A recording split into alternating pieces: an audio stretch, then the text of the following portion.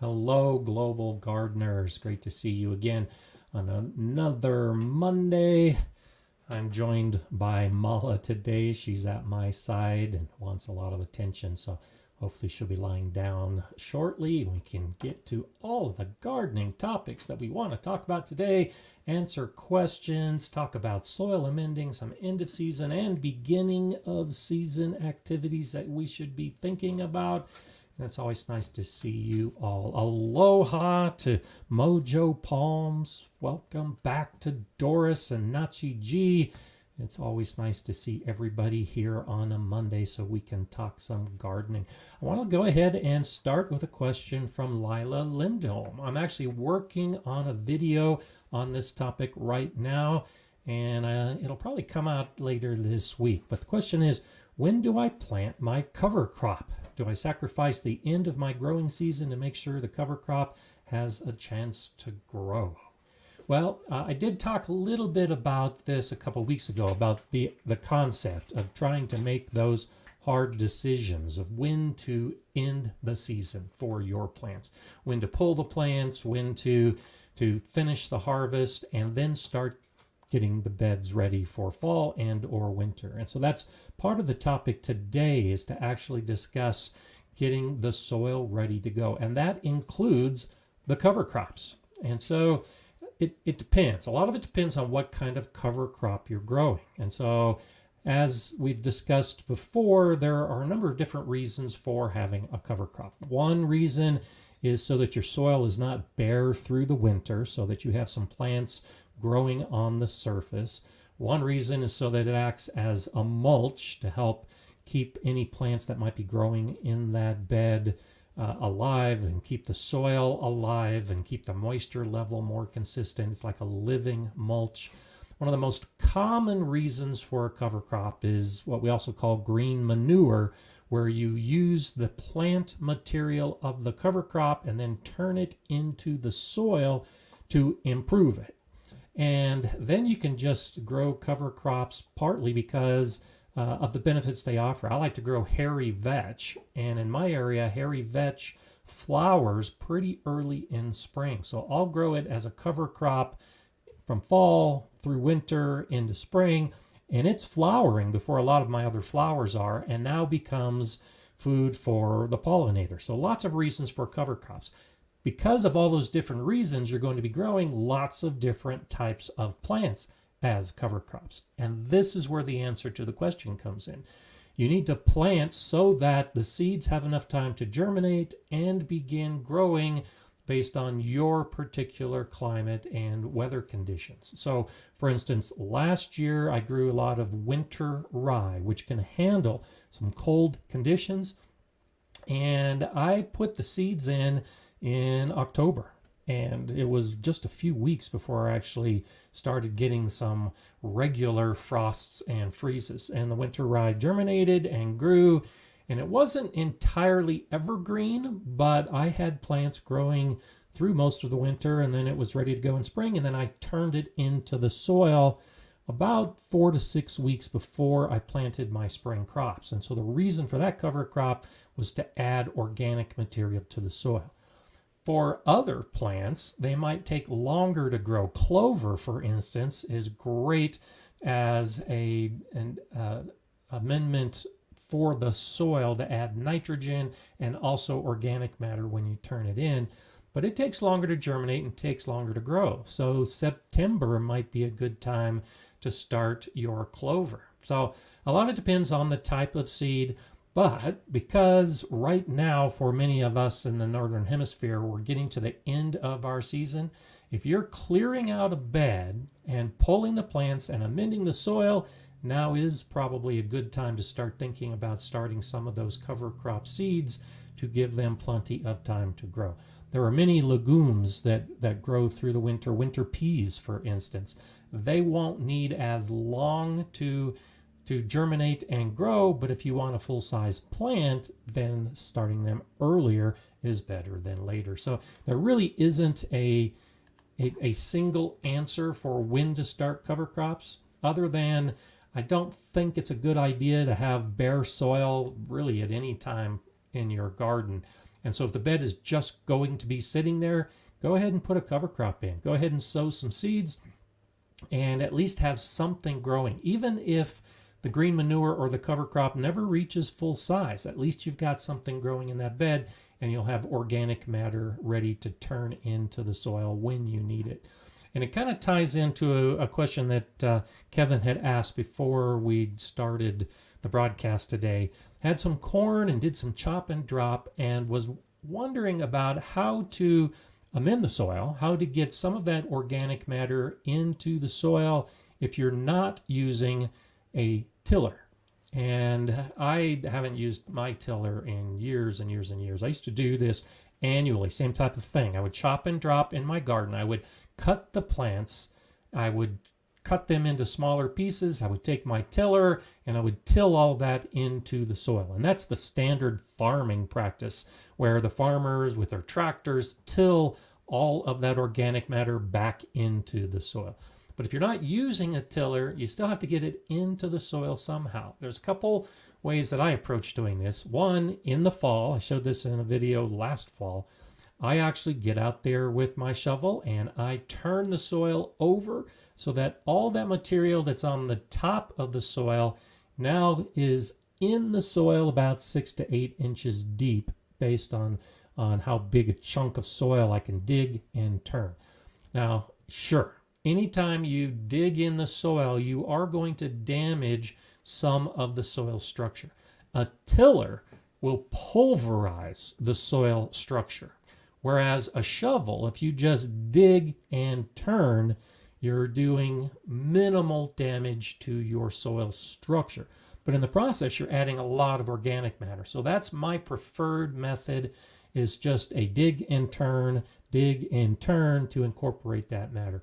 You can also just leave it on the surface as a mulch. And if you already have healthy soil conditions, then the earthworms and the beetles and all the other soil organisms will gradually incorporate that material from the top into the soil. It takes a lot longer. That's the basic concept behind no dig gardening, is you just pile everything on top and let the creatures carry it down into the soil. But it helps to have good soil to start with. It helps if you have moist soil and wet conditions in your natural climate. Otherwise, I turn it over and have to water my soil, water my beds to keep all of that soil life active. So there's a couple things to talk about. We'll talk more about amending as we move forward. Journey of involution to co-consciousness. Hello to you. Eating from our garden now. Canceled our salad box last week, and this Friday canceling our veg box and only buying fruit now. That's so awesome. That's one of the best things about the harvest season, when you can get your garden going, is you're not going to the store to buy as much, or in this case, you're not having things delivered. You're not ordering all that food that you used to have to buy. Now instead, you can grow it yourself and harvest it yourself. And I think that's awesome. Congratulations to you. Okay, Kevin is saying, I think you have a better back than me. I avoid my shovel like the plague. I actually don't have, and I've talked about this before, and you can see it in some of my videos. I have to wear a back brace every time I'm in the garden because my back is not that good. And that's one reason why I don't do a lot of effort. It's just a simple push the spade or shovel into the soil and turn it without putting a lot of effort into it. And it's not a lot of overworking my back, because I might only do one bed a day, and I might wait 2 days to do another bed. But I'm growing primarily in 6 raised beds, and I'll be doing the same thing in the spring in my big area of raised beds. But even my back can handle it, so if I can handle it, you can handle it as well. Rob's Allotment is with us today. Good to see you in the UK, Rob. Always nice to have you here. Thanks for joining us. Got a question from Hot Pepper Paul. One of my raised beds settled about 6 inches, so I added 4 inches of composted wood chips and topped it off with 2 inches of mushroom compost. I plan to plant directly into the compost. That could work. I would suggest, if you do that, give it some time. Both the mushroom compost tends to have, depending on where you got it, tends to have a lot of woody material in it. And especially with the composted wood chips, It's going to take a while. Most of the wood chips and that mushroom compost are fungally active. So it's going to be the fungus that breaks down that material. And so allow a little bit of time for the fungus to start doing its job. There will also be bacteria at work. Both of those are going to be using some nitrogen in the process of breaking down, and plants need nitrogen. And so it may be, I'd say, at least a month before your soil stabilizes enough that you can plant in it. So for best results, give yourself as much time for all of that to begin breaking down, and then allow the time for plants to grow. But that's another issue I wanted to talk about today. As far as getting the beds ready, amending the soil, I like to use fall, autumn as my primary time of year to do this.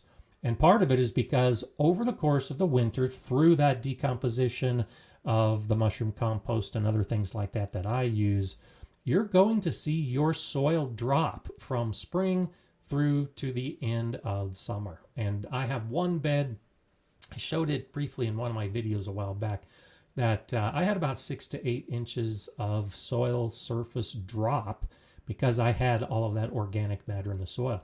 And so during the growing season, when you've got your plants actively growing in those beds, there's not much you can do to increase the volume in the bed, to add more material.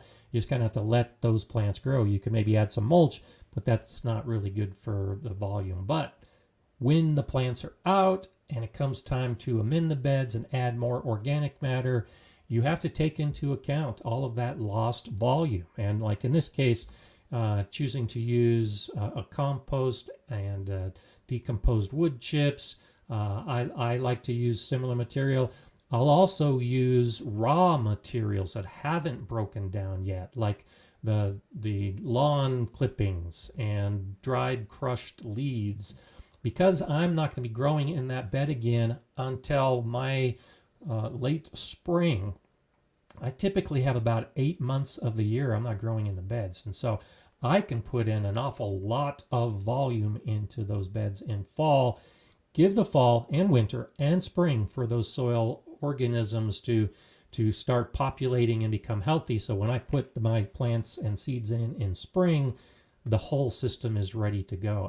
And by doing that, I don't use any fertilizer. All of these plants, this is actually a photo of my garden this morning I'll talk about here in just a little bit. And I haven't used any fertilizer anywhere in my garden because I'm incorporating so much organic matter into the soil into the fall. But expect that volume drop. So have a plan, whether it's decomposed wood chips and mushroom compost, or the raw ingredients like me, or your own homemade compost, whatever it happens to be. But have a plan for how you're going to replace all of that lost volume, all of that organic matter that you had last year that's now gone because it's been decomposed and sucked up by your plants and the other microorganisms. How are you going to replace all that, and what are you going to use? And the sky's the limit. I suggest you use whatever you have available in your landscape. You can buy all kinds of things, but you never really know the source of that material and how trustworthy it is. Whereas if you're using your own crushed leaves and your own grass clippings and your own compost, that's what I would recommend, because now you know the source, you know how the compost was made, and now that's really the best way to replace the volume of all the beds when the plants are gone. Carol Woodward, thank you so much for that super chat. I really appreciate that. Thank you for that contribution. It's a nice way to start the morning. Thank you so much. Okay, let's see. Taco Promotion says, just got potted Blackberry Starts. They're about 3 feet long. Should I trim them before planting in a larger pot or ground? Sweetie Pie variety in South Florida, Zone 10. That's good. I'm not familiar with the Sweetie Pie variety, but I hope it works well for you. And yeah, typically for most starts like that, especially if they're 3 feet long, trimming them, cutting off the, at least maybe a foot of the blackberry cane can help. Most of the plants, when we're putting them in a garden from a pot or putting into a bigger pot, we want root development to really kickstart, get going, and get that plant nice and healthy. And by transplanting, you'll be damaging some of the roots, and you'll also be adding stress to the plant and to those roots. And so if you keep the full-size plant that might be doing okay in the pot it's in right now because it's got the root structure to support that plant, well, now you take that same plant and put it into a pot or put it into the ground with that root damage and that stress. Now the roots may not be enough to support a full-size plant. And so that's a big reason to prune plants when we transplant, so that there's less of the plant for the root system to support, allowing the roots to become more established, and then putting the energy into the plant to grow better. So that's, you know, you see a lot of people recommend doing that, and a lot of it depends on the plant. You know, I'm not going to be pruning and cutting back a plant like a pumpkin or a squash that I'm transplanting, because it doesn't work the same. But when you're looking, or when you talk about a softwood or a hardwood, some pruning at planting is usually a good idea. And there's a super sticker from Prepper Chris. Thank you so much, Chris. I appreciate that as well. I always appreciate the support and the contributions. That's awesome. Thank you. It's always a nice way to start the day. Okay, let's see what else we have. Heidi's saying, I personally love BioChar. I apply it to every garden bed I have. It's great for giving the microbes something to colonize on. And that's another good transition to the subject of the day. I've got a video on BioChar where I talk about what it is and how to use it in the garden. I mention it in some of my videos where I talk about filling the beds and getting the soil life active. And so I agree with you, Heidi. I personally love BioChar as well. And so BioChar can be misunderstood, and I go into it in much more detail in that video. So I suggest you look up my BioChar video for more information. But BioChar is different than charcoal. Now it is all basically the same. Okay, so when you're talking about that black stuff that you're going to put in your soil, it's all carbon. The difference is how it's processed and what other ingredients might be in it. And so BioChar is processed through pyrolysis. And in the pyrolysis process, it burns away all of the tar, all of the chemicals that might be in whatever the product that they're starting with, usually a wood-based product. It's burning away all of the volatile gases, and all that's left is essentially pure carbon. And the structure of the BioChar is what makes it so incredibly amazing. You just have all these micro holes, these little pores throughout the BioChar. And those pores, when you add the BioChar to your soil, are filled with bacteria. It becomes a condominium for bacteria in your soil and a repository for the nutrients that bacteria is producing. You can make your own charcoal and add it to your compost or your soil, but you're not getting such a true ingredient of carbon. When you have the charcoal that you're using or that you make, it might have tars and it might have those volatile chemicals that could adversely affect some of the soil life. And so if you're thinking about those kind of additives to your soil, I strongly suggest doing a refined BioChar that has been produced in the pyrolysis process, and then you get the great benefits. And it's one of those one-time applications. Because it's essentially pure carbon, it's not going to break down. It's not going to decompose. And so it stays in the soil for years and years and years and continues to be that repository for nutrients and beneficial bacteria. So thanks for mentioning that. Yeah, thanks, Jay. There's a link in the comments to my BioChar video. I appreciate that. It is just an incredible ingredient, and I've worked with a couple different BioChar companies over the years to test products, and it's amazing. Side-by-side tests that I've done in bed with biochar versus a bed without biochar, and the plants in the biochar beds always do better. So when I talk about amending your beds in spring or fall, I do a lot of talking about that organic matter like I already have. Adding something like biochar is definitely something you should add to your thought process, because it is just a one-time application.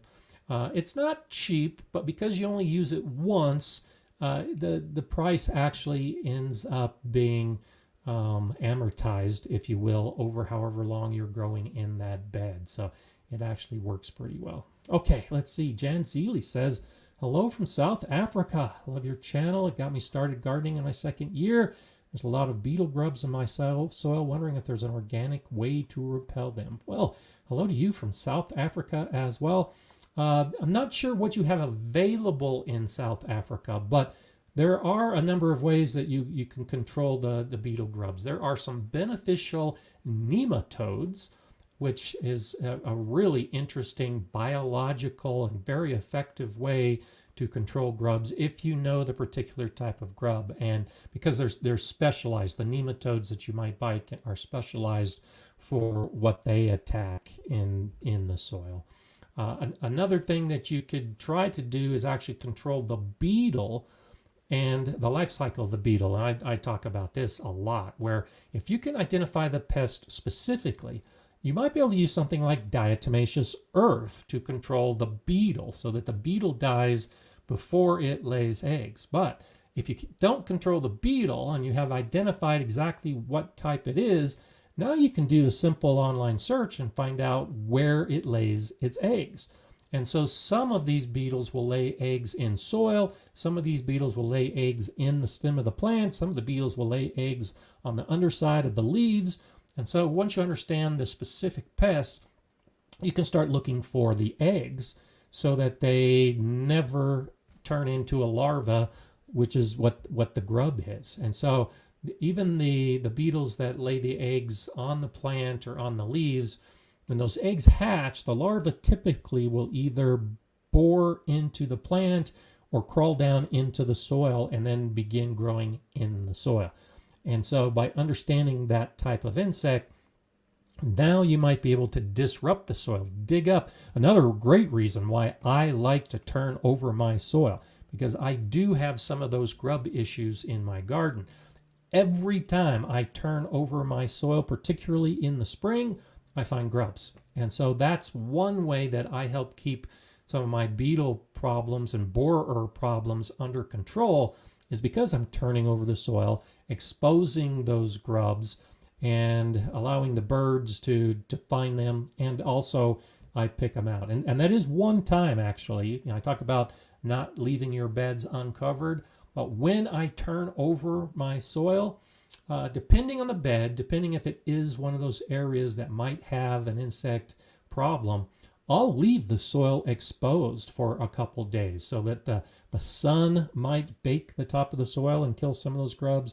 The birds will come in and eat some of those grubs, and then I'll cover it with mulch. If the bed is clean from pests, then I'll mulch right after turning the soil and watering it, and then I like to mulch with dried leaves and straw and the grass clippings. But that's really the best way looking into the future, is to really try to know what the pest is, and then determine if diatomaceous earth or nematodes or turning the soil and disrupting the habitat of that particular insect is really best. And so there's a couple ideas that might help you in that direction. Yeah, and Joseph says, I'm a chemical-free gardener. And that's why I suggest this, because I'm a chemical-free gardener as well. And so I'm looking for those natural and more biological controls if I can get away with it, particularly in the vegetable garden. If I'm going to be eating something, I don't want to spray any type of chemicals. Now, that being said, that's me. That's Joseph. If you have an infestation that is so bad in your area and you need to use chemicals, I don't think there's anything wrong with that. That's your own choice. That's your garden. You can do whatever you want.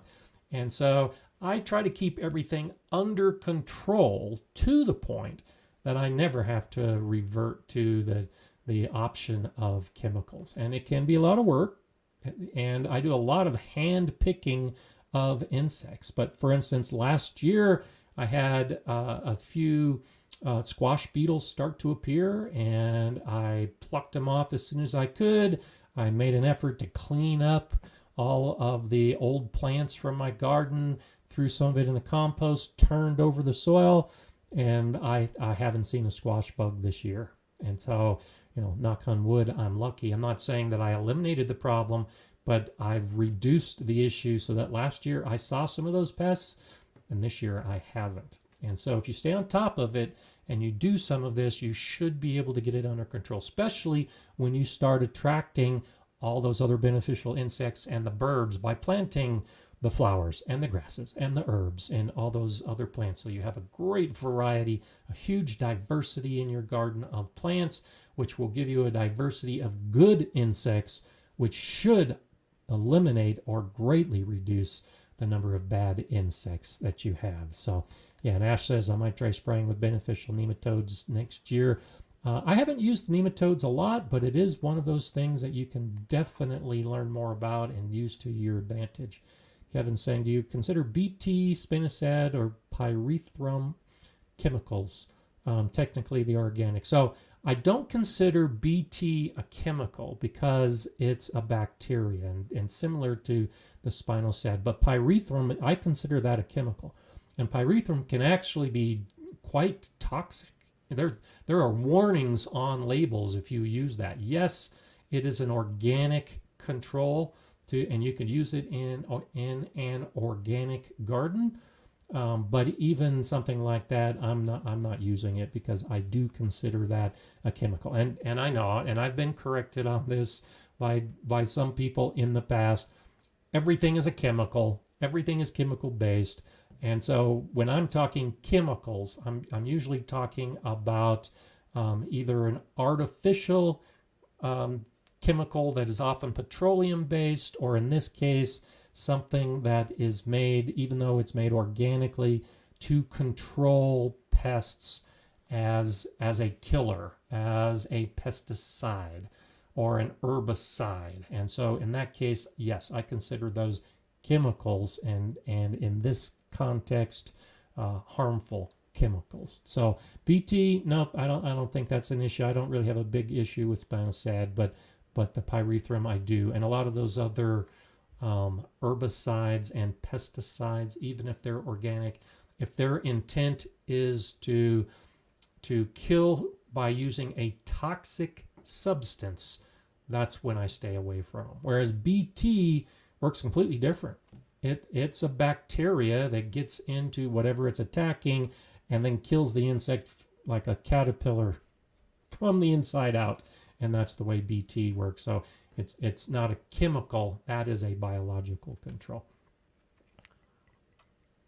Okay, let's see. Yeah, Earthy Artist is saying, I use a neem oil, water, Castile soap mixture. And the same with neem oil. I don't really consider, though neem oil is a chemical, I don't really consider that as a chemical either because it acts differently. It's not a toxic substance that is killing the insect pest through its toxicity. It just gets in and messes with the brain and the insect itself so that it stops eating, and it's perfectly safe to use around people and animals. And the Castile soap is a nice way to get it to actually stick to some of the leaves. So that's a very common method of using neem oil. I get by with just neem oil, water, and just a drop of dish soap. Same basic, I think. Okay, let's see what Growing with Donnie says. Tad off topic, no problem. Should I be changing out potting soil if the plant I'm taking out had powdery mildew? Yes and no. I'm not as concerned about powdery mildew as some other gardeners are. Powdery mildew is, the spores are everywhere. And so if you have a really serious problem with powdery mildew, you can expect that some of those spores are going to be in that soil.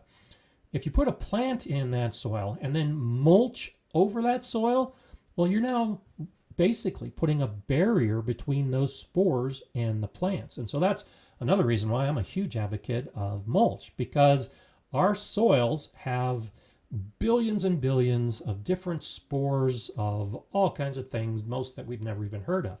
But if you can put a barrier between your soil and your plant, you should have fewer issues. And this holds true with powdery mildew. So even if you know you have a problem with powdery mildew, by mulching the soil, you can use that soil again and put plants into it.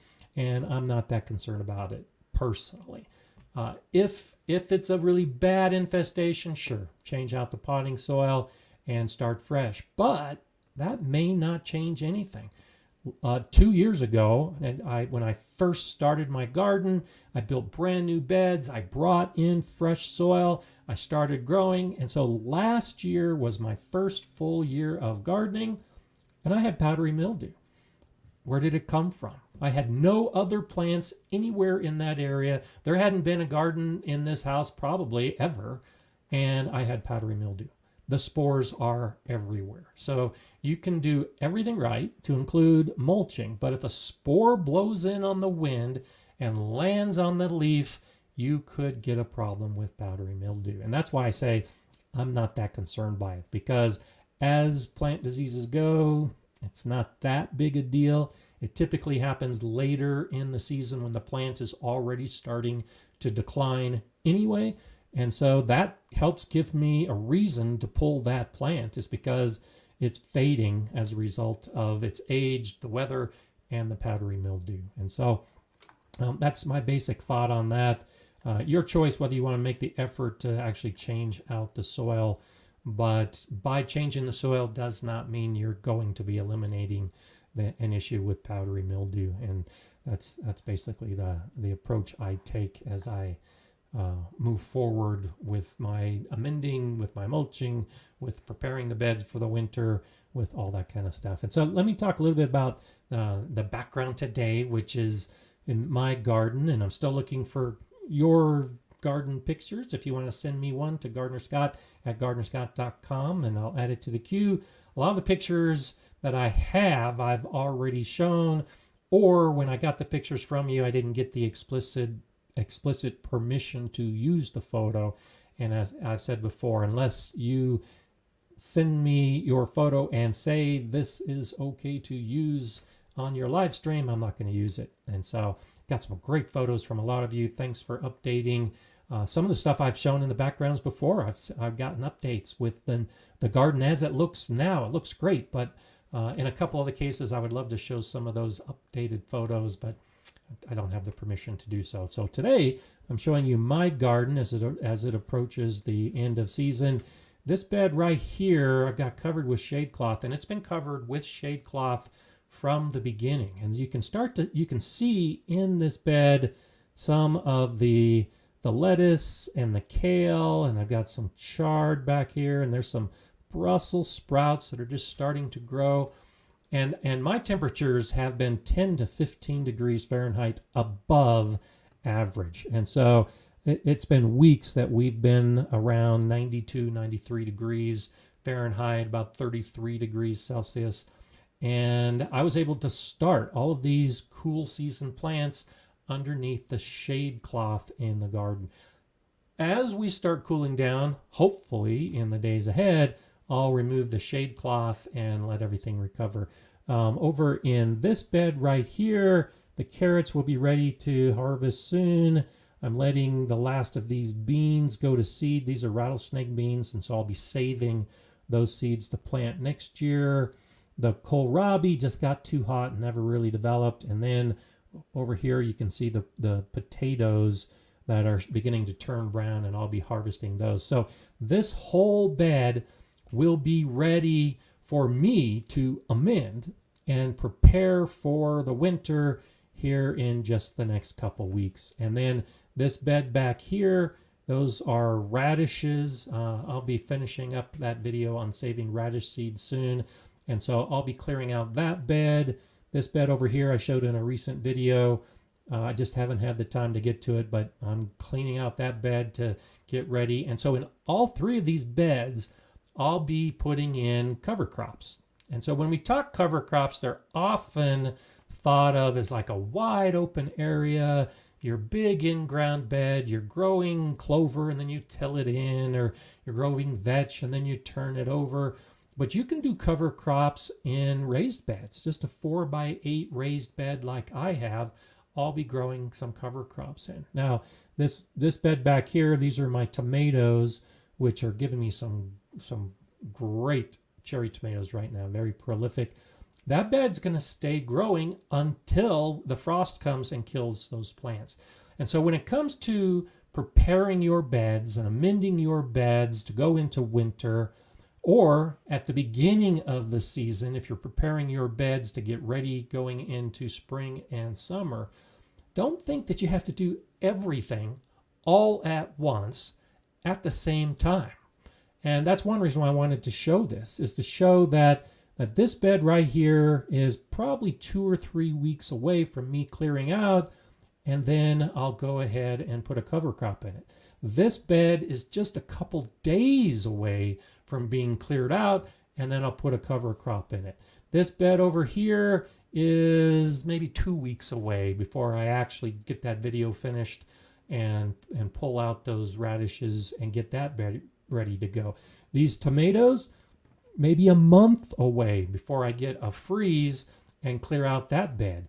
The bed right here where it's covered by the shade cloth, I probably got at least 2 months before I need to worry about that bed, because all of those plants can handle frost. So from this week for the next 2 months, I'll be getting all of these beds ready to go, amending, mulching, put them to rest for the winter at different times based on when the plants are done and when I'm done growing in that bed. And I may still do something with the rest of these beds. Now, this bed back here is going to get some cover crops, but because of the timing, I will probably do my garlic in this bed right here based on when I'm pulling the plants out. And so that's another factor, is what you're going to do with the bed, not just the amending, but any follow-on plants. And so I may end up putting the garlic in this bed. So I'll pull these plants, amend it, let it rest for about a month, and then put the garlic in. So don't think that you have to have all of this figured out right away. It can be an evolving process based on how much time you have, based on which plants are in that bed right now and when they're done, and what you're going to be doing with that bed moving forward in your growing season. In the springtime, it's the same basic idea, where if I've got plants that are growing like the spinach and the lettuce and the chard, they might be growing in early spring. I typically don't amend right before I plant. So I'll amend my beds in autumn. The bed will be ready in spring. If I am going to be putting the lettuce and the spinach and the radishes and those kind of plants in early spring, I won't have done anything with the soil because it was prepared the previous autumn. Then when I pull those plants, I might add a little bit of compost before I then start tomatoes or peppers or squash or cucumbers in that same bed to be able to keep a season going and get multiple harvests from a single bed. But if the bed has been sitting all winter long and I'm not doing any spring crops, I might go ahead and do a second amending in the springtime so that I just give an extra boost of organic matter to that bed and then plant directly in the late spring or early fall with my pepper plants or my tomato plants or whatever the summer crop happens to be. So I don't follow the same exact process every single year with every single bed. Some beds get double amending, especially for those beds that fell 6 or 8 inches in volume in the previous year. I'll often do an autumn and a spring amending of that bed just to get a lot of organic matter incorporated and bring that level back up. But for a bed that the previous year got double amending, I'll only do one amending the following year because I just don't need to add as much nutrients. And so think along those lines. Be flexible with your plan and modify it based on what's happening in your garden, how much time you have. Back to the issue of a sore back. That's why I say I may only do one amending of a bed in a day, because it's spread out over the course of a month or more. And so I don't have to hurt myself by doing all of this all in the same day. And that's one way to save your health and save your body when you do that kind of stuff. Rachel's asking, can you touch on winterizing potting soil for grow bags? I have 40 bags. That's awesome. Okay, and so a couple different things you can do as far as winterizing your grow bags. Now, again, as I showed in my amending video last year, one of the things I'll do in the grow bags, especially if you've got 40 bags, you might consider doing this. I take some of the soil in the grow bags because most of the time I'm starting fresh each year in my grow bags with a brand new potting soil blend. And I use my own blend of peat moss and perlite and compost. And so I'll take that soil that was in those bags, and that's what I'm amending my raised beds with. And so like this bed right here, that's what I did last year, and I think I actually showed this in the video. The amending of this bed right here last year was from grow bags. And so I just dumped the grow bags in, mixed it up. I actually didn't turn over much of that. I left most of it sitting on the soil. Same with this bed right here. I just dumped grow bag soil on top of it and then planted into it. And all the plants this year did fine. So that's one option for the soil in your grow bags. As far as overwintering, I would suggest doing some type of mulch if you're going to be leaving the bags outside, because the sun can be intense. And so you can't see my grow bags. They're behind the tomatoes here. But I did that on some of my grow bags last year. I took grass clippings and just covered the soil that was in the grow bags with grass clippings, and they sat out through the winter and did fine. And then in the spring, they were ready to start. I did boost with some organic fertilizer, some slow release fertilizer. I like to do that in the spring in my grow bags because you could do an analysis, but I operate under the assumption that the plants in those grow bags in the previous year used up a lot of the nutrients, and so by adding an organic fertilizer in spring in my grow bags, I have good success with the plants growing well for the second season. If you, depending on the size of your grow bags, if you've got the space and you want to bring them inside, you don't have to use a mulch. You can just bring the grow bags into a garage or a shed and let them sit there through the winter and then put them back outside. Now, in most cases, I should say, if you're winterizing or overwintering the soil in your grow bag, it's probably going to dry out, and the soil microorganisms are probably going to die or at least go dormant through the entire winter months. And so in the spring, that's why I revitalize with a little bit of the organic fertilizer.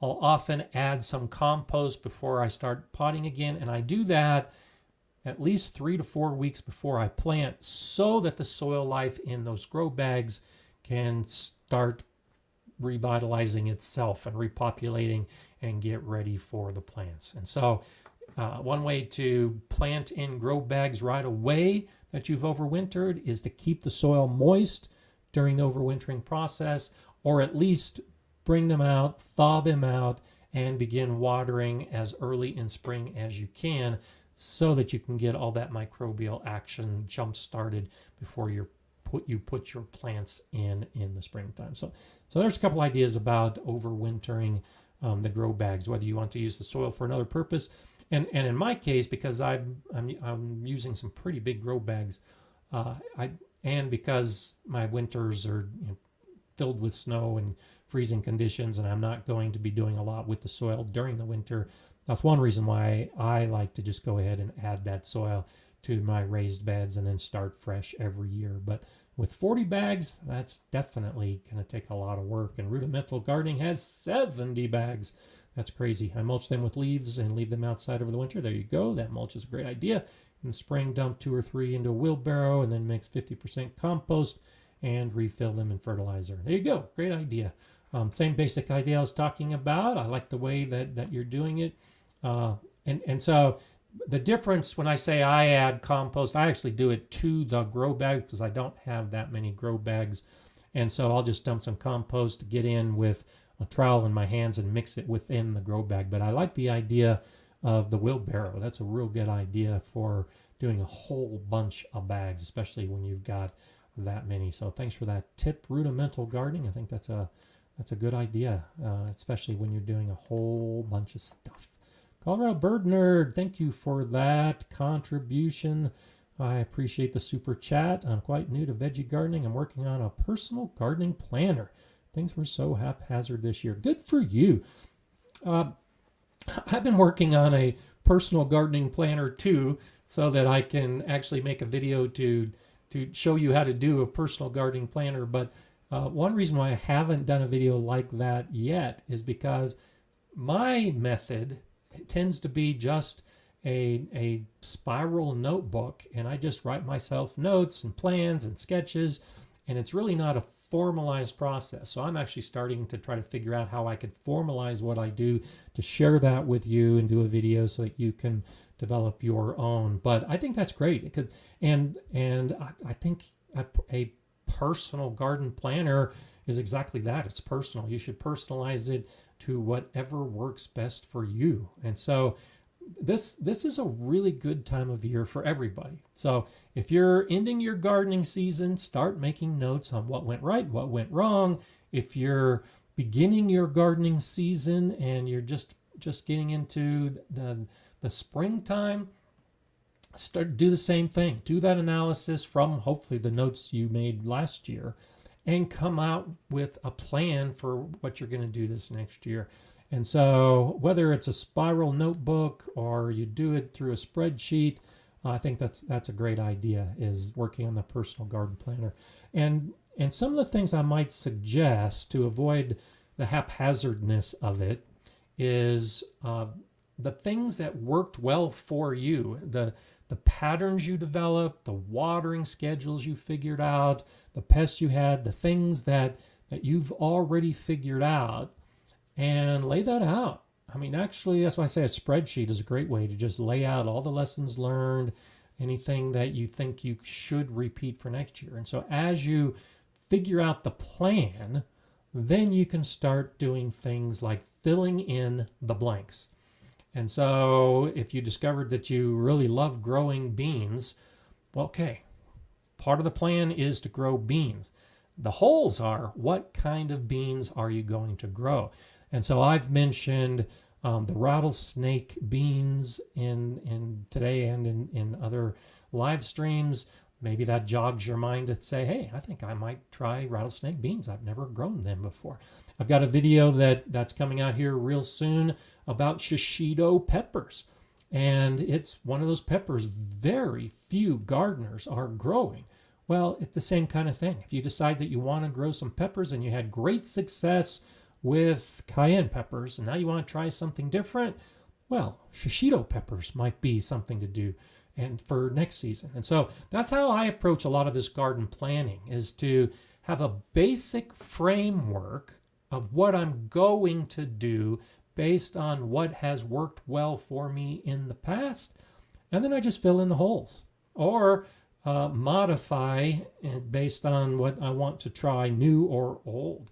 And a lot of that changes with the weather, what's happening. I may have a plan for growing a particular crop, and then the weather doesn't cooperate, or I lose the seed packet, or the seed packet gets covered up by a tray of seedlings. And so there's lots of things that can get in the way. So you can have your plan, be flexible with it, but yes, definitely personalize it and do it in a way that you really enjoy and that keeps you getting out into the garden.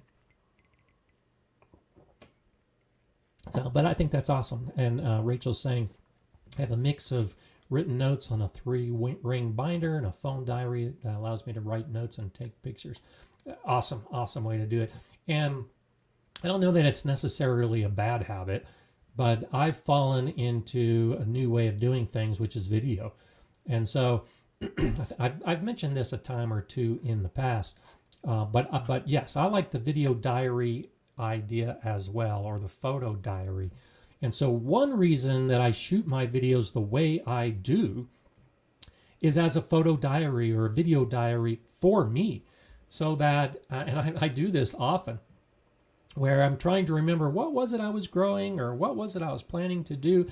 And I'll go back to one of my videos because I knew, or I remember, that I shot that video so that I could show something in the background so that I could reference for myself if I ever needed to.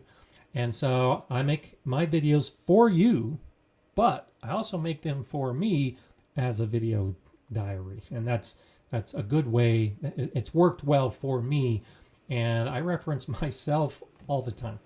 And so whatever you find works for you, 3-ring binder, spiral notebooks, photos, videos, all that stuff. It's just important to keep track of it.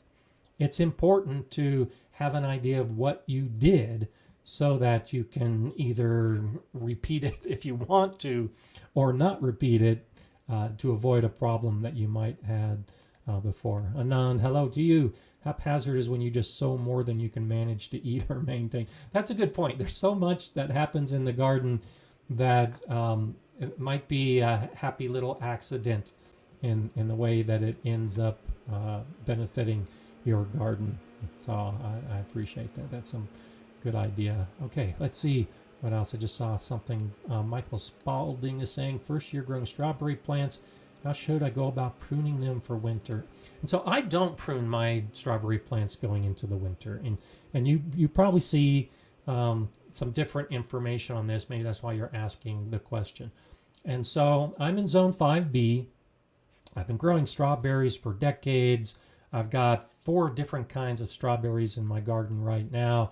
I get a lot of cold, a lot of dry air, and a good amount of snow during the winter.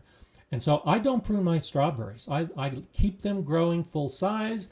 At the end of the season, when we start getting that cold and that snow, the leaves will turn brown, and I just leave the leaves on the strawberry plants. And I allow the leaves to become a protective mulch over the plant. And I've never had an issue with the plants not surviving the winter, because you want to keep the crown covered and as dry as possible, and the leaves do that naturally.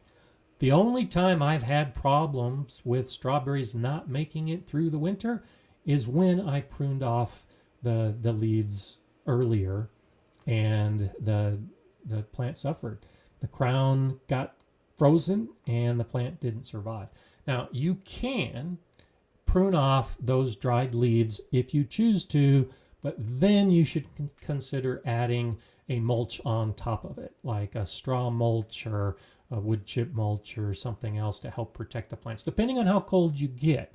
If you're in 6B or above, you may not need to do anything to your strawberries. But if you get some harsher conditions in the winter, those crowns and those plants are going to need to be covered by something, some type of mulch.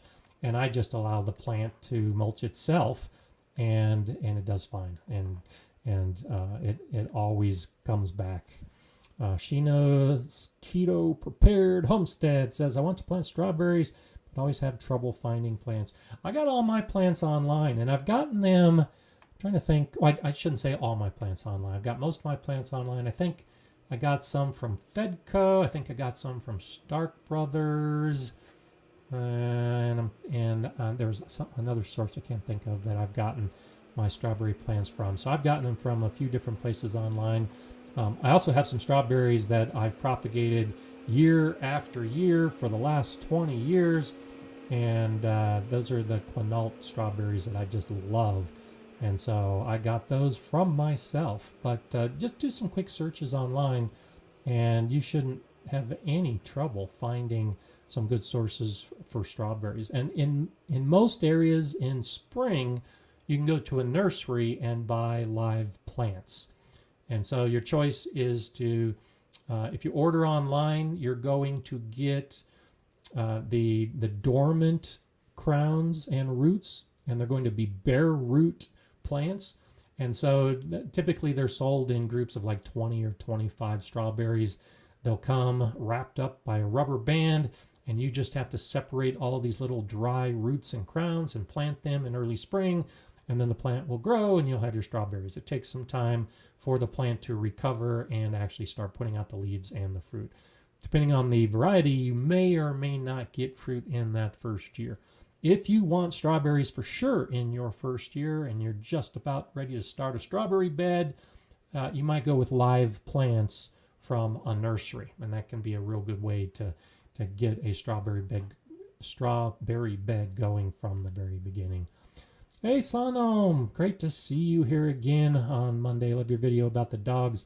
Have my own problem with my dog. Maybe it will work. It won't hurt to try. Yeah, good. I did a video this weekend introducing my new garden buddy Mala, and talked a little bit about getting her prepared for the garden and dogs in particular. And I've had some great comments from those of you that have seen that video. That they can be a problem. I mentioned my chocolate lab Shaka, who used to chase the squirrels across the garden, and I'd forgotten. I meant to mention it in the video, but I didn't. But one of my favorite stories of her is her getting in the garden and harvesting for me green tomatoes.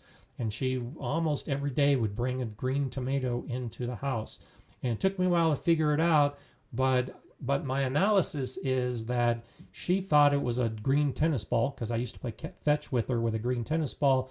And when she was ready to play fetch, she'd go out to the garden and grab a green tomato and bring it in, and that was her way of telling me it was time to play fetch. And so as much as we love our animals, sometimes they can be a little frustrating. But even then, I look back on that with a great sense of warmth, just having her during that time. And it was worth having a few lost tomatoes just to spend the time in the garden with her. So it's fun to have the pets, and that can be a challenge, Ace, but hope it all works well for you. Yankee Sister, always good to see you on Mondays. Thanks for that super chat. Happy Monday to you. School's begun, so I'm back to replays, enjoying being able to preserve summer harvest. Enjoy your week. You enjoy your week as well, and enjoy preserving your harvest. That's awesome. That's one of the best things that I like doing. I actually I end up doing, in some cases, more preserving than I actually do eating fresh, depending on the size of the harvest. So I've got some videos on that. We've talked about that, a lot of that before, but if you're not preserving, then you should start preserving. And so good for you, Yankee Sister, to be preserving your harvests, because that's exactly what you should be doing. And hope the school year goes well, and I hope you can join us on Mondays as often as possible. I do want to remind you, I mentioned it last week, but I will not be here next Monday. It is a holiday in the United States, but I'll be on the road on my garden tour of the southwest of the U.S., and so I won't be live next week, but I will be back the week after that. And so I'll be gone September 6th, but I'll be here normal time, normal everything on September 13th. So if you show up next week and I don't show up, that's what happened. And I'll post that on my channel, and I'll say it again at the end of this live stream. But I appreciate y'all being here on Mondays. I just won't be here next Monday, and it's one of those things that sorry that I'll miss you, but hopefully you'll see why when I do some of those videos of the gardens I'll visit. Sheena's homestead, I love your preserving videos. Well, thank you. I would do more preserving videos, and I am planning more preserving videos. Thank you, because I like them too. Of my favorite videos, some of my preserving videos are actually my favorite videos. The issue is that, believe it or not, this is craziness of YouTube, but a lot of viewers come to my channel to see the gardening videos, how to do this, how to plant, how to do soil, how to do whatever. And they aren't as interested in preserving. So I've got some of my preserving videos that I think are pretty good videos, but I lose subscribers when I come out with a preservation video, because that's what a lot of, I won't say a lot, that's what some of the viewers of my gardening videos see. They don't want to see ever again, and so they unsubscribe from the channel, which is kind of discouraging, and I try not to let it affect me too much. All of us on YouTube have this issue with losing people because of a video we make, but I think preservation is an important aspect of gardening. I think you should learn to garden and you should learn to preserve. So you're watching this, you're watching my other videos, I encourage you watch some of my preservation videos and then start putting it all together, because it does fit all together. It's not an either or. I could have a whole separate channel on how to preserve your harvest, but I don't want it to be an either or. I want it to be all the above. And so think about that, especially if you're new to gardening. Learn how you can preserve some of the crops that you're harvesting, because too often we harvest more than we can use, and it ends up in the compost pile. And if you know how to preserve it, you can avoid, not that compost is a waste, but you can avoid wasting that fresh material that you grew for the purpose of eating. Love always, Jasmine. Hi to you. Can I move established peppers to a different raised bed, or will that kill the plant? It has some fruit on it already. Yeah, you can.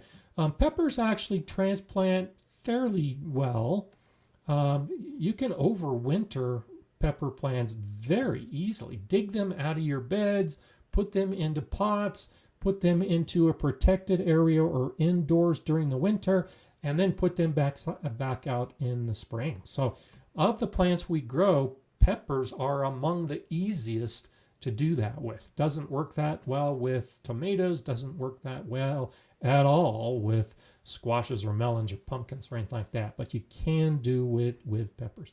Kind of what I was talking about in the beginning with the blackberry cane, where you might want to prune off a blackberry cane when you're transplanting it. Same basic idea with a pepper. If it's got fruit on it and you want to go ahead and move it, it's not going to kill the plant, but I would go ahead and take off any fruit that's growing on it and pinch off any new flowers, just so it can start getting established in its new spot, so that the energy of the plant can be directed towards the roots, so that that plant will anchor better and not to the fruit. Because if you transplant a plant that has fruit on it, that puts stress on the plant, and it tells the plant that its life is about to end. Something tragic is happening, and it's going to put all of its energy into ripening that fruit, so that that fruit can produce the seeds to grow the next generation.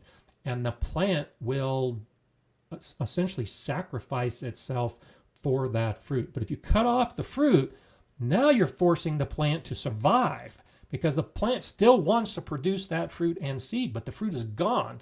So you're forcing the plant to survive so that it can produce more flowers and more fruit. And that's the big reason why we cut off fruit and flowers when we transplant. But yeah, go ahead and do that, because I think you'll find that peppers actually work pretty well with all that kind of stuff.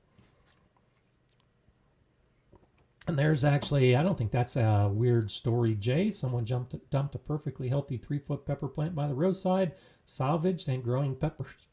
There you go. Perfect example of how peppers can be extremely resilient and grow again. And so I think it's sad that someone would dump a perfectly good plant, but I think it's awesome that you went ahead and rescued it, and that you're growing some more of the fruit, and probably will have some good harvests. There's Mage Grey Wolf.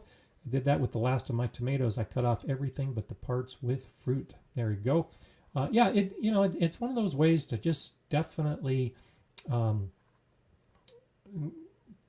understand how a plant works so that you can give the plant the best chance for survival.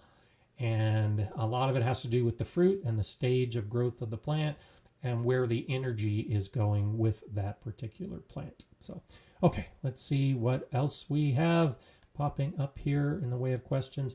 I did want to also mention when it talks about, or when I talk about amending the beds, when it comes time to amend, and I rarely talk about this, and it's one of those topics I don't think is really talked about much at all, but I have all my raised beds. I love my raised beds. I think raised bed gardening is great, but one of the problems with raised bed gardens is people begin to think of it as a permanent garden.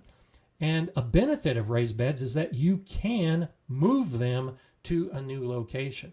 And so if you set up your garden, particularly a raised bed garden, and you have since discovered that it's not in the best location and you would really rather have your raised bed garden someplace else, well, when it comes time to amend the soil, that's a great time to move your bed. And so go ahead and dig out as much of that soil as you can, put it into a wheelbarrow, move the bed to another spot, and now as you fill the bed in the new spot, you can amend it during that process. So I think amending during the filling of the bed is really a great way to go. And I do that with all my beds, starting with that hugelkultur foundation and then adding soil and amendments on top of that. Well, consider moving your garden and using that as a reason to amend, or vice versa. When it's time to amend your garden, use that as a reason to move your garden to another location. Okay, let's see. Karen W. is saying, Gardener Scott, then plant out, say, next early spring or 2 years from now after hardening off. Okay, and so I'm not sure if we're still talking about the peppers, but yes, that's basically the idea. If we're overwintering something, you will need to harden off before you put it back into the ground. And so if you're growing peppers in pots, for instance, and during the winter, you're moving the pots indoors and putting them in a sunroom or growing them under lights, anytime you're going to move plants that have been growing in a sheltered, protected area with consistent conditions, and then you're putting them outside, you should harden them off. Even if it's a 2 or 3 or 4 year old pepper plant, it won't need as lengthy a hardening off process as a young seedling, but you should still consider hardening it off. I do the same thing when I put out fruit bushes and fruit trees. I will harden them off to some degree depending on the time of year that I'm putting them outside. If they're dormant plants, then I'll put them directly into the ground. But often I'll be shipped a plant that I order from a nursery in spring. It's supposed to be a dormant bare root plant. Instead, it arrives with leaves on it.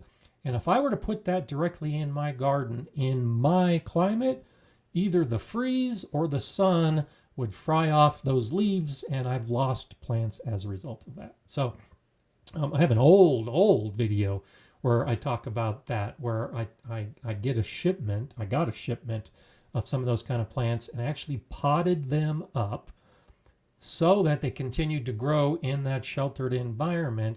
And then I hardened them off before I planted them outside in their final location. So hardening off, I think, is almost always a good idea before you put them outside. And so, yeah, definitely you can grow something inside for a year or two and then put them outside after that hardening off process. So Sheena's saying, I never had luck with elderberry seeds, but I did cuttings and it worked out amazing.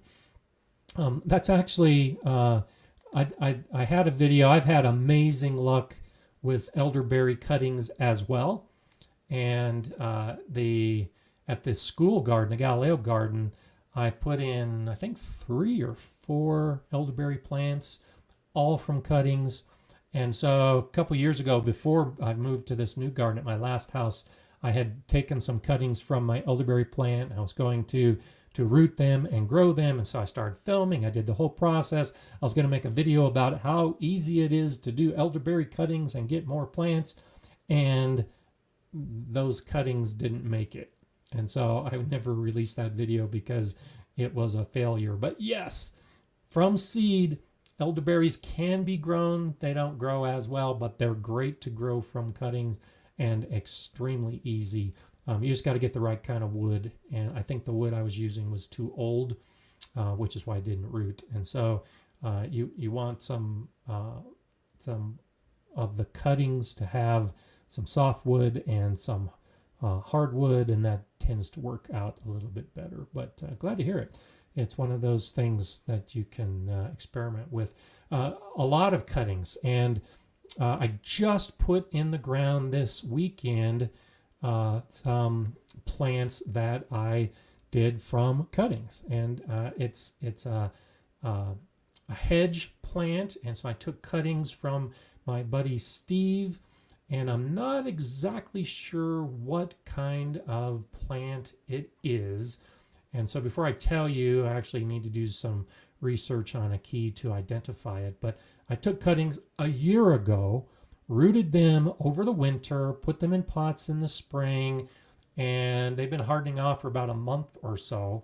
And I just put them in this week. And earlier in the season, I did some cuttings from my yew plants.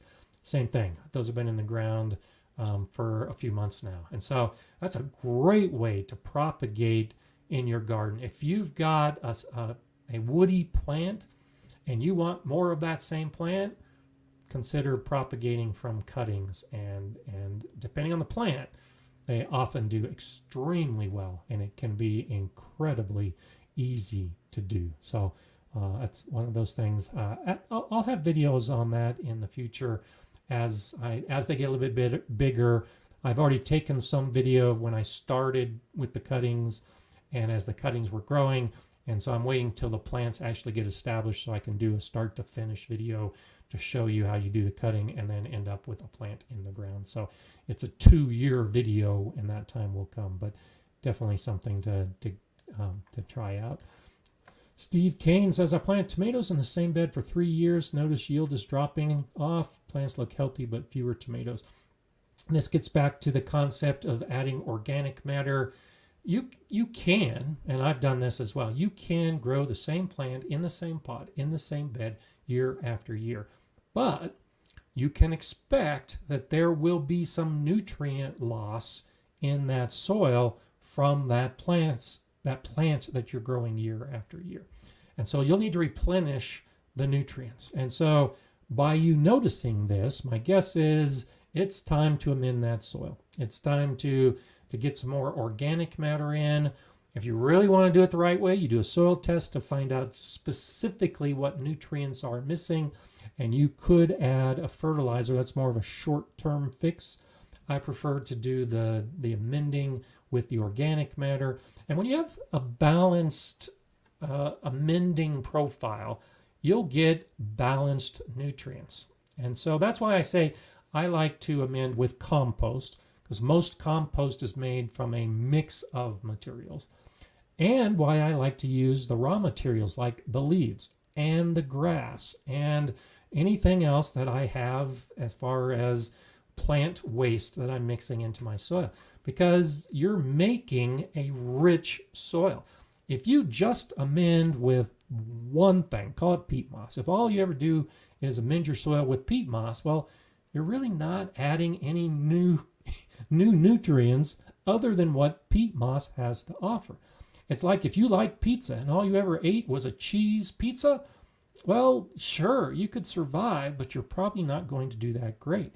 But if you love pizza and all you're going to do is eat pizza, it's better to have a pizza with everything. To have the mushrooms and the pepperoni and the olives and the bacon and whatever else you like on your pizza. It's the same with the soil. So when we amend our beds, amend with as much of a variety of material as you can. And even if it's just compost, try to use a compost that has as much material as you can find. And so I know some gardeners that I've communicated with who say, I use compost. Well, the compost they're using might be like a horse manure compost. And that's the only compost they use, is a compost made from horse manure. Well, that's like feeding your plants cheese pizza. They're just getting that one type of soil amendment with that one type of nutrient. And all the rest has been lost. It's been absorbed by the plants and hasn't been replaced. And that's the key to soil amending. You're replacing the lost nutrients by giving the soil organisms food that can now be transferred by that biological action and moved into a form that the plants can uptake. And that takes time. That's why I say when you amend your bed, you should allow weeks before the soil is ready for plants. But regular amending with different materials should give you better results. And especially if you're growing tomatoes in the same spot year after year, Steve, start throwing in a bunch of extra ingredients in that soil, and hopefully you'll see improvement next year for the 4th year if you choose to grow in that area again. Oh, there you go. Heidi says, have you been to the soil in those beds in the fall or before you planted in the spring? Soil can get depleted. Heidi and I are often on the same wavelength, so it's always nice to have that input as well. That's great. Okay, let's see. Sheena says, I do my tubs with branches, then green leaves and brown leaves compost, then potting soil to save money on soil. And then when it breaks down, just add more natural compost or potting soil. Yep, great way to do it. Great system in place.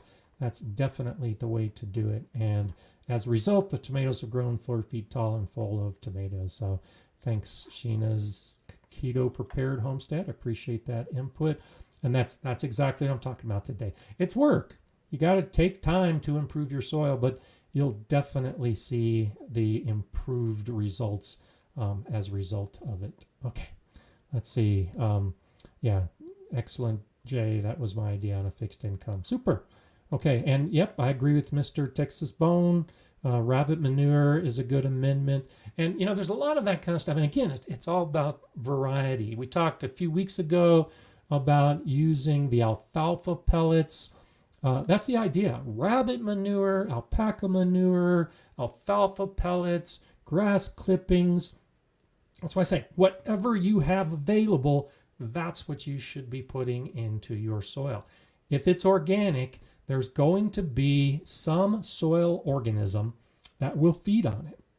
And there are billions and billions of bacteria in our soil. And there are miles and miles of the mycorrhizal network, the fungal network that's in our soil. And a lot of it is different. You don't just have one type of fungus or one type of bacteria in your bed. You have billions of different organisms, of thousands of different species. And so give them different stuff to eat, and something will eat it and something will break it down, and your plants will benefit as a result of that. So you just got to get out there. Adding it on top is the easiest way. Turning it over is the way I do it. Tilling is an option if you like to do the tilling, though that can really break apart the soil structure and create some problems. So Nan says manure is fine only if you do not have access to good quality compost. And with the compost or manure, as I've said before, knowing the source is good. I rarely use manure directly in my soil. Almost always use the manure through my compost system, just as I've talked recently as well, to minimize problems with E. coli or any other pathogens that might be in that manure. But yep, definitely an option. Emily says, does cutting plants at the base when removing instead of pulling out by the roots help to amend the soil? Yes, potentially. Depends on the plant. And so what you'll find is, and I think of it in terms of like, I was talking earlier about the softwood and the hardwood. Roots are kind of the same way. So if you have a plant that has a soft root system, like a lettuce, for instance, or a radish, that's a soft, fleshy root. And if you leave it in the ground, it's going to decompose pretty quickly and break down. And so if you've got a bed with lettuce in it, you can just come through and cut off all the lettuce heads, leave those roots in the ground, and those roots will decompose probably before the next season and enrich the soil. But if you've got a plant like tomato or peppers that have a woodier root, I've experimented with this. Some of you have probably done the same, where you cut that plant off at the base in fall, come back in spring, and the root is still there. And it looks like the root has had no decomposition at all. And so there is a different cellular structure in the plant in the type of cells in the root versus the type of cells in the plant. And the root cells are basically made to not decompose, because you don't want the roots decomposing while the plant is growing. So it takes a lot longer for those bigger, woodier roots to decompose. They will decompose over time, but it takes a longer time. So for those plants, I'll pull them and I'll put them in my compost pile to decompose. And even then, the roots are usually the last thing that breaks down in the compost pile. But for those softer roots, just leaving them in the soil, that can be a quick, fast, easy way to get your bed ready for winter if you're not going to turn it over. And yes, those roots can help amend the soil as they break down and add more nutrients to what the soil had before, and definitely an option to take. Earthy Artist is wondering if I can put fresh chicken manure on my beds in fall. Is it safe to plant in the spring? Yeah, that is one of those cases with manures. I recommend at least 6 months. 9 months is usually better, but that's an option. And I do that. In fact, you can't see them, but I've got some black plastic bags that have been sitting kind of in the back of my garden that are filled with chicken manure from my daughter's chickens, and they're waiting for fall, because that's exactly what I'm going to do with some of that chicken manure, is to amend my beds in fall with chicken manure and not plant in those beds until the spring, because yes, that does give enough time for the manure to start breaking down and reduces the risk of any of that potential problem with the E. coli or pathogens or anything else that might be in the chicken manure. And so definitely consideration, definitely something that you can think about. So as you can see, lots of different things when it comes to amending the soil. There isn't a single answer. You know, I wish I could give you the magic bullet, the one thing you can do, but as I've mentioned throughout today, and that's why I wanted to have this as the topic, there are lots of considerations as far as when to do it, what to use, and how you do it. And it's completely up to you. It's completely up to you in deciding what works best. And so try a couple things. If you've got access to the chicken or the duck manure, go ahead and try that in a bed or two and see if you notice a difference. When it comes to introductory amending or amending for the first time, and Mala's reminding me what time it is, I suggest try, especially if you have multiple beds, try with a new amendment in 1 or 2 beds rather than starting with the entire garden and then finding out that that amendment was contaminated or you didn't like the results of it. You haven't lost your entire garden. You might only have 1 or 2 beds that might be affected if things don't go well. And so that'll be one of those points that you've got to decide how much of an amendment you're going to use and which beds.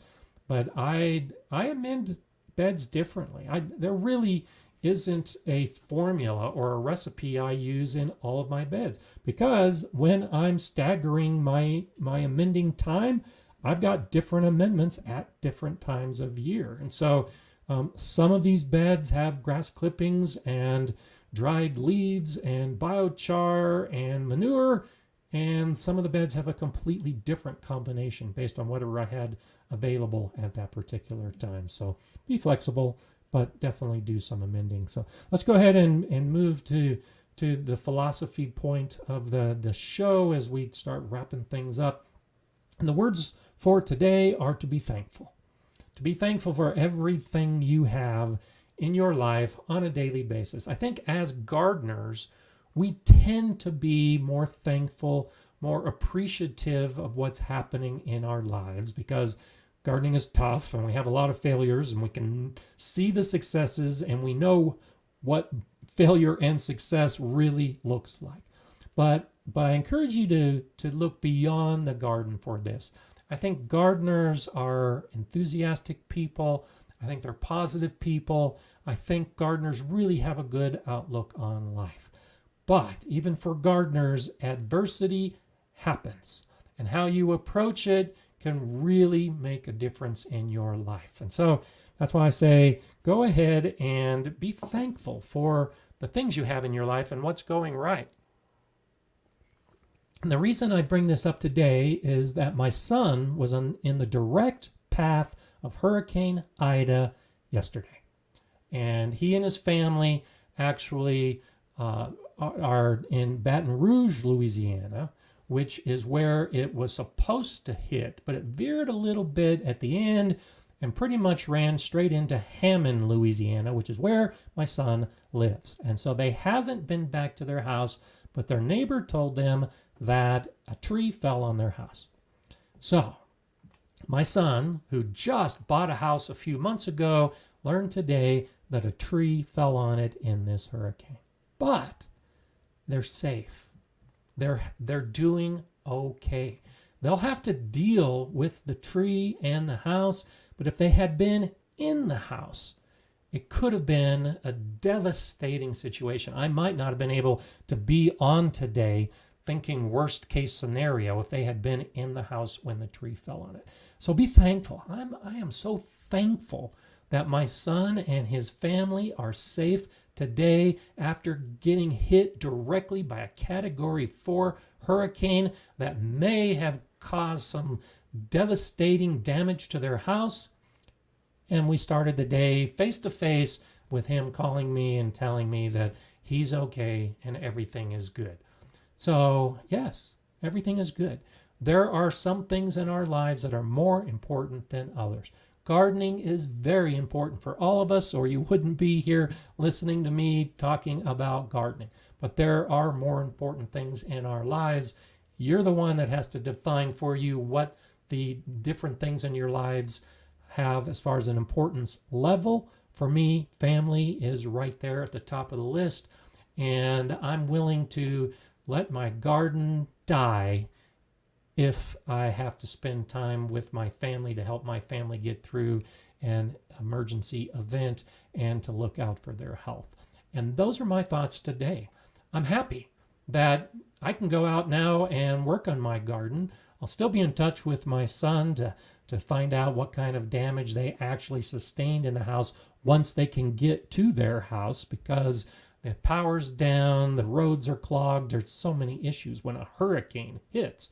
But I'm thankful that the first thing that happened today, right after I got up, was to get a call from my son letting me know everything was okay. And I'm thankful that I can go out in the garden and enjoy the gardening day knowing that everything's going to be okay. And I'm thankful that all of you are here with me every Monday, helping me get through my gardening week and just my week in general. And I'm glad that I can help you get through your gardening week and your week in general. So I encourage that you look at some of the things in your life that maybe you haven't been appreciative enough of, and just be thankful for it. Be thankful for everything you have.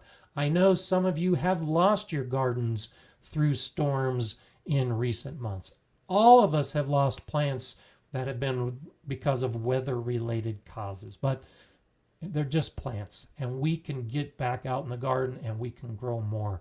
But there's so many other things in our life that we can't necessarily replace, and so we should be thankful for every moment we have to enjoy our life with those things in life that are most important. So I know that is partly gardening, but mostly life, and that's why I wanted to share that with you today as you move forward in the week ahead, and just be thankful for all of the good things you have in your life. Even during the adversity when things aren't looking good, There's always something that is good that can keep you moving forward. So take that with you. I'll be back in 2 weeks, remember. I won't be here next week if you're just signing on late. I'll be back on September 13th, and we'll do this all over again to talk more gardening. I'll have more pictures. Hopefully I'll have some pictures from you. And in the meantime, I hope you have some wonderful gardening experiences and some wonderful life experiences. I'm Gardener Scott. Enjoy gardening.